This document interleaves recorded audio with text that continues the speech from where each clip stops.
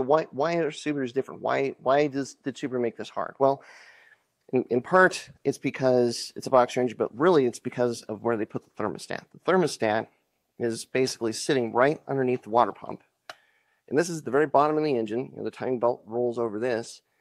And because the thermostat is at the bottom of the engine, that makes things a little bit different. A lot of engines, most commonly, they put the thermostat high up, usually, somewhere right around the top radiator hose.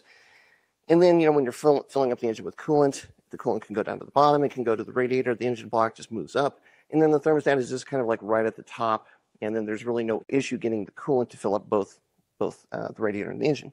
But with the Subarus, because the thermostat is at the bottom, as you're filling things up, yes, coolant is going to go into the radiator.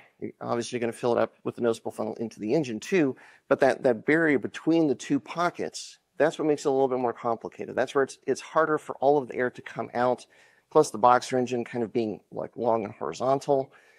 There's just obstacles to get all of the air out of the system easily. So that's where we use something like a noticeable funnel. So what this does is this allows us to, basically fill the cooling system up, know that we've got a little bit of extra there.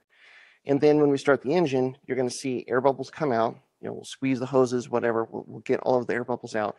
And then we're just going to let the engine idle and come up to temperature, let the fans come on a couple times, because then we know that the thermostat has opened and coolant is moving back and forth between the radiator and the engine freely. Usually at that point, you'll see some more air bubbles come out.